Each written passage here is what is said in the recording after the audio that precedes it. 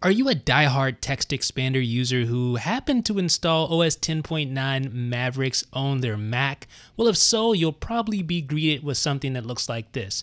Please go to the Universal Access Preference pane and enable access for assistive devices before using Text Expander. And then it says Text Expander will deactivate for now. So you actually can't use this until this setting is set.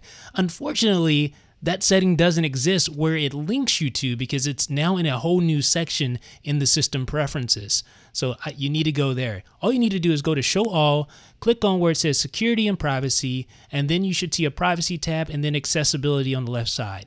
And then you should see the TextExpander.app in the list. You want to go ahead and authenticate if necessary. Check TextExpander.app, then go ahead and close out of the system preferences.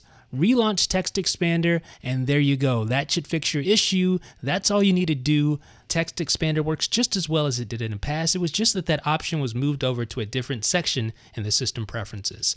Let me know what you guys think in the comment section below. This is Jeff with iDownloadBlog.